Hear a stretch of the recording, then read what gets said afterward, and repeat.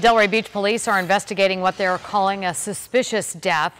Officers found a man's body after people complained of a foul odor at the Linton Ridge apartments.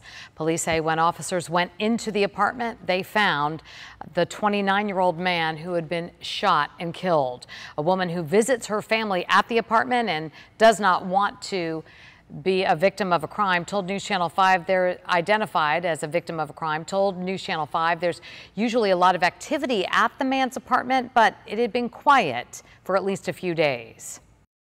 There's been arguments there. There's also usually children at the home, which there hasn't been at all. No one visiting, no one anything. Because of Marcy's law, which protects crime victims' identities, Delray Beach police said that they can't identify the man unless his family signs a waiver. It's unclear if police have identified the potential shooter.